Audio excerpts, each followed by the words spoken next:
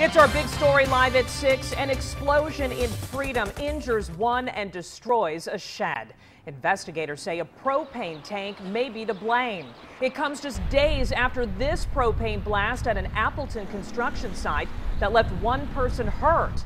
With so many of us using propane tanks, tonight we examine how to safely use the gas. NBC 26's Marissa DiCandido is live in Freedom with tips to protect your family. Stacy, crews are still investigating the cause of the explosion and fire that turned a machine shed into this pile of rubble behind me, but they say a forklift fueled by a propane tank might have been the cause.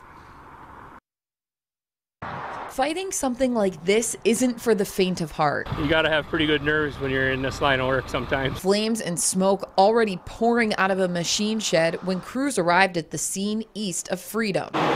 Fire Chief Mark Green says they don't know what caused the fire, but there was an explosion before crews got there. There was a forklift in the building, and that could have been what the explosion deal. He says he can't confirm the propane tank on the forklift caused the blast. But after an explosion just last week in Appleton, there are some questions about safety. The Wisconsin Propane Gas Association has some answers. Immediately put out all smoking materials and other open flames.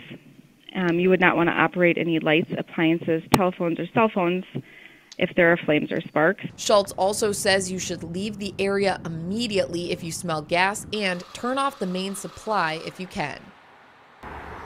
Schultz also told me keeping your propane regularly checked can help you avoid problems, especially in the winter. Keeping you connected, Marissa DiCandido, NBC 26.